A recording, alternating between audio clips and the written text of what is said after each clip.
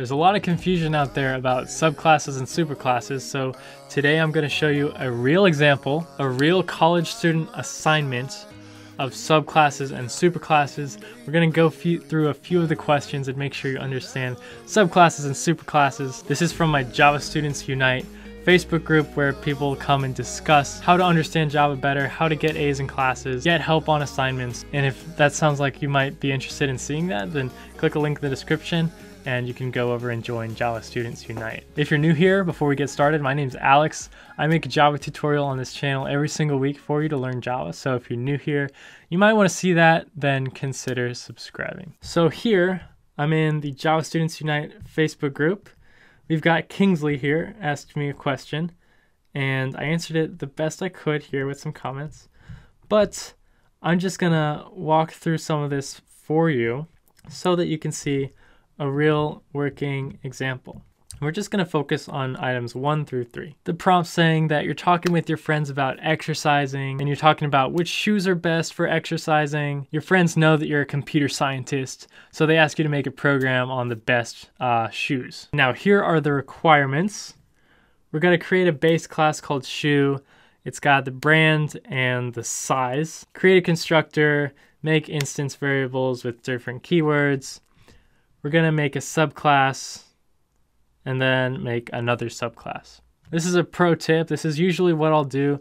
I'll just skim through the whole thing. In this case, just these few, just to get an idea of it. I don't need to know the details yet. We just want a high level, like, what's this going to do? We're making a shoe class, we're making a running subclass, we're making a walking subclass. And it's because our friend asked us to make a shoe program. Now that we've got the high level idea of what our assignment's going to do, let's start looking at the specifics. Step number 1, create a base class called shoe that stores the brand of the shoe as a string and the size of the shoe as a double. Let's start with that one sentence. Create a base class called shoe. Okay. We'll make a new Java project to store everything. Call it sub and super. On source, we're going to make a new class, and this class is going to be called shoe because that's what it said. It said to make a base class called shoe, and base class just means a regular class that we're going to use later. We'll be using it later to extend things, maybe implement things, but for now it's just a base class. It's normal. So we made our class called shoe. Create a base class called shoe is done. Stores the brand of the shoe as a string. So we'll make string brand and the size of the shoe as a double size.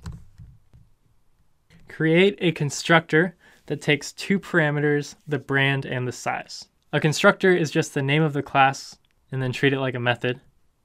So the name of the class is shoe, and then treat it like a method.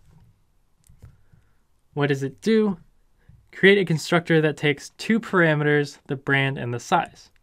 To pass parameters into a method, you just put them in the parentheses, and it's the exact same thing for a constructor, since you treat it like a method. What was it again? It takes 2 parameters, brand and size. So we got brand in here. Brand is a string, so string brand. And the size, double size. Cool. And we're basically almost done with the very first one, which is a third of the project. Make the instance variables public and final. Up here, these are called the instance variables because each time you make a shoe object, it uses the class, makes a new shoe object with these variables. When you make an object, it's called an instance. So like how you get in trouble. Say you're a kid, you get into the cookies, into the Oreos, and all the Oreos fall on top of you. Your mom comes, she's upset. And then later you're in the car, you're asking to get ice cream or something, and you say, "Mom, I've been good. Can we please get ice cream?" And then your mom says, have you been good? Name one instance that you've been good. Then you realize you haven't been good. So an instance is just one time or one thing. And these are the variables specific to the instance of the object that you made from the class, if that makes sense. I hope that makes sense. But it's saying that those variables are public and final. Public final. public final. You can also use context clues here. So make the instance variables public and final. If you don't know what instance variables are, you can look back at the beginning, scan through and see what variables did I make. Well, I only made size and brand. Those are the only variables here. And it says make the instance variables. So you could assume that that's what they're talking about since those are the only variables. Just a little trick. So we did everything in step 1 except a construct. It didn't say this explicitly, but a constructor assumes that the parameters you pass in, you just set them equal to the variables above. So we would do brand equals brand and size equals size. Now it's confused on which brand you mean. So like there's a brand here and a brand here. You can't differentiate between the two. So like we can just name this differently, or we could type the this dot keyword in front. This dot just says it's these ones up here. And this is generally what people do. They do this dot brand, this dot size. So step 1 is done. Step 2, create one subclass to shoe that is called walking. Okay, we'll make one new class in the same package. New class called walking. Boom. That part of the sentence is complete. But we created one class. We want to create one subclass to shoe. So to do that, you type extends shoe. Now, walking equals the subclass and shoe equals the superclass. We get some red underlines, but we're gonna read through the rest, see if that fixes them. This subclass shall have a Boolean instance called Gore-Tex. Boolean instance variable Gore-Tex. So we say Boolean Gore-Tex. The constructor shall set Gore-Tex variable from a parameter value. So we'll make a walking constructor. The parameter value is going to be Boolean Gore-Tex. And the constructor sets variables. So we would say Gore-Tex equals Gore-Tex. But since the variable names are the same, we got to do this dot to make sure it knows it's this one. And I keep typing Gore-Text. Should be text. The instance variable shall be declared public and final, just like before. The constructor shall also take the parameters necessary to call the constructor of the superclass. So the superclass is shoe, the subclass is walking. Shoe has brand and size in the constructor.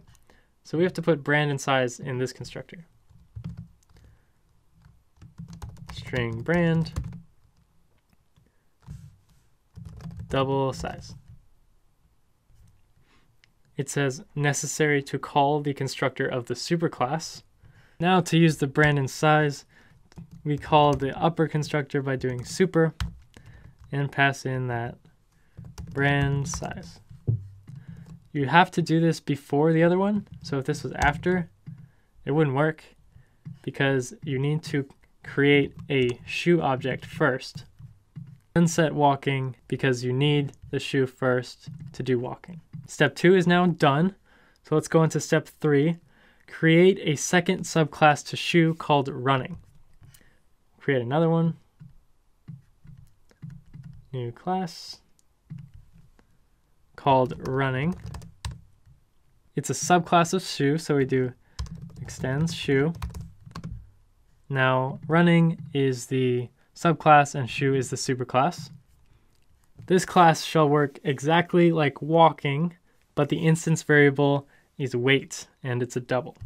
So it'll be exactly like walking over here, except this variable is now weight, public, final, double weight. And then we create the running constructor. Treat it like a method.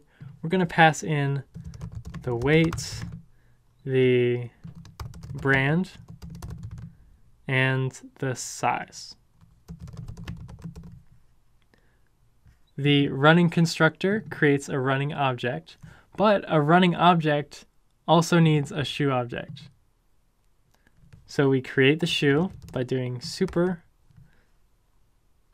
brand size. We can use this keyword because it's the superclass. And then we do weight equals weight. The variables are weird, so we do this dot weight up here equals the parameter weight. Now we've set up the 3 classes from the assignment. We've got shoe with brand and size, and a constructor that sets this brand to the parameter brand and this size to the parameter size. We created a walking class which extends shoe and has an extra variable Gore-Tex. So when we want to make a walking object, we pass in the Gore-Tex brand and size. We create the shoe with super and then set the Gore-Tex. And we do the same with running, but for weight. Now let's do an example of how you would use this. We'll just make a main class with a main method. And let's make a shoe. Shoe s equals new shoe. And the parameters for the constructor are brand and size. Brand, do Nike, size 10. Now if we did s dot brand and printed that out,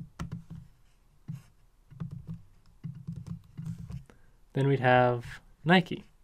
If we made a walking object, walking w equals new walking, we'd get red underlines because the walking constructor needs this Gore-Tex, and it's a Boolean.